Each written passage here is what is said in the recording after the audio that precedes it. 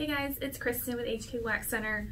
What is hair removal wax? There's multiple different types of hair removal processes, but wax in general, if you're not sure, I'm going to help you out and answer that question for you. So waxing, the actual definition is the process of hair removal from the root using a covering of a sticky substance to adhere to the body hair, then removing this covering and pulling out the hair from the follicle.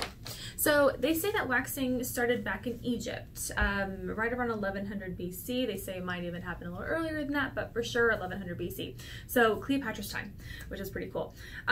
Now, mostly they said they would remove body hair from their legs and their underarms, so the two big ones, but in general, they'd remove body hair from their entire body.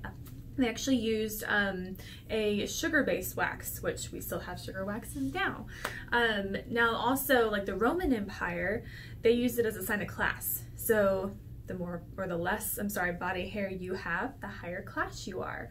They actually got a little creative. They would use tweezers, pumice stones, and then like other like depilatories as well. But yeah, I guess higher the class, the less hair you are.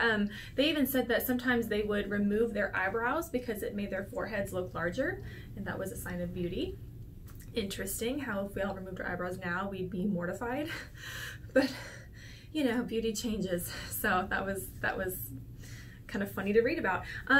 So waxing. Now there's obviously, like I said, multiple types of hair removal. There's now, you know, people will shave, wax again.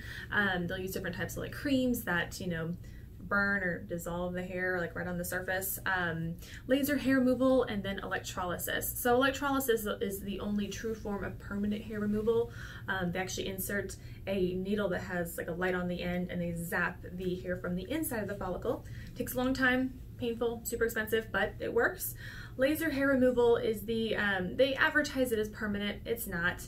Anytime you have a hormonal change, the hair actually grows back. So menopause, if you get pregnant, I see it all the time. Clients that used to, or that had laser previously, and now after having a kid or two, all the hair grows back, which is a bummer. Shaving, obviously, just using a razor, and then waxing. So even with waxing, you can break that down because there's multiple different types of wax. There is strip wax, which is where you apply a really sticky wax substance on your skin in a very thin strip, and then you take a muslin strip and put it on top, remove it that way. Soft wax actually adheres to the hair. No, I'm sorry, remove that. Soft wax adheres to the skin. Sorry guys. So whenever you're removing the soft wax strip, it's actually pulling at the skin. The hair just comes out with it. Tends to be a little more painful, but does its job. So there's soft wax, there's sugar wax, which is a lot of like do-it-yourselfers will do that too, because you can actually make a sugar wax at home.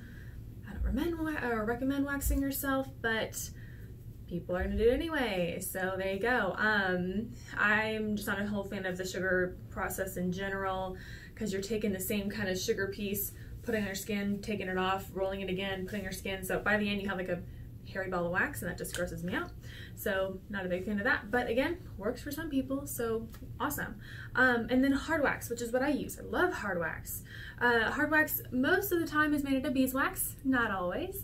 With mermaid wax actually, which is what I use, they have a vegan-friendly, allergen-free, which is not made from beeswax, so vegan-friendly, which is pretty neat. But most of them come from beeswax, so it's not sticky.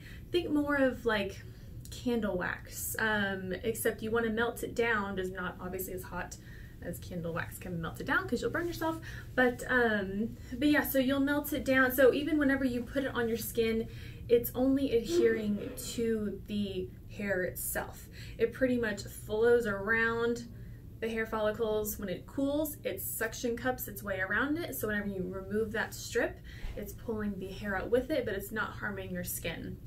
I love hard wax. I have multiple videos going into great detail why I love hard wax so much.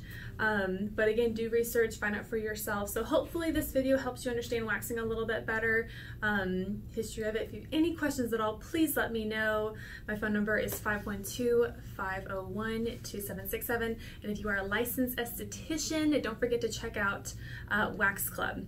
for licensed professionals only. Cosmos are fine, and if you're currently in aesthetic school, that's fine too, but professionals only. Thank you guys. Have a good one.